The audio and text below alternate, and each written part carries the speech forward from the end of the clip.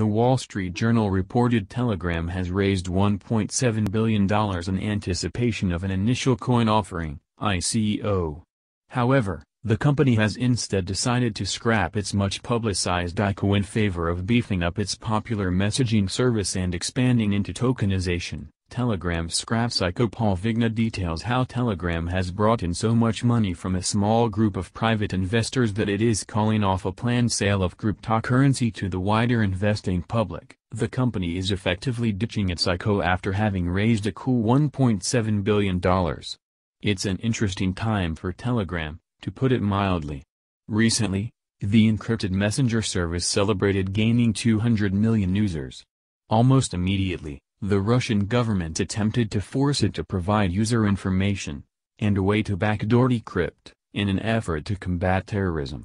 Pavel Durov, Telegram's charismatic founder, flatly refused, pulling lawyers from the determinative Moscow hearing. Soon after, the service was summarily banned throughout Russia.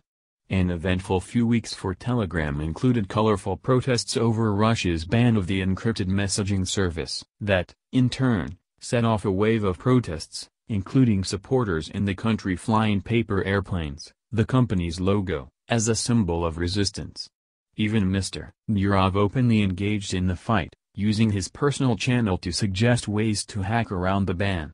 If all that wasn't enough, Telegram's European services ghosted for most of the continent a few days ago, and sporadically throughout the rest of the world, causing major disruptions. Perhaps then it's no wonder Mr. Durov is looking not to explore the ICO realm further but will instead use that newly raised cash to beef up existing services. Telegram Open Network. According to the journal, the company is expanding into a digital payments platform to compete with the likes of Bitcoin Core. It will point a great deal of its new money in that direction, titling the effort the Telegram Open Network.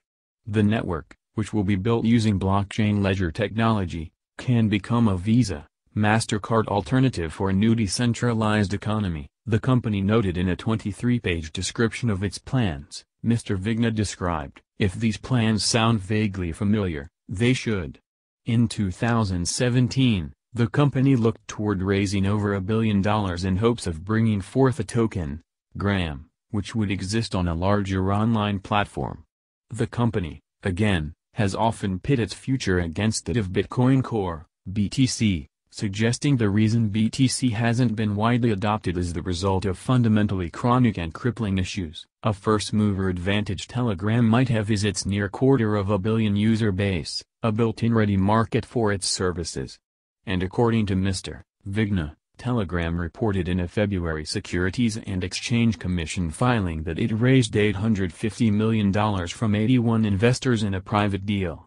In March, the company said it raised another $850 million from 94 investors in a second private deal.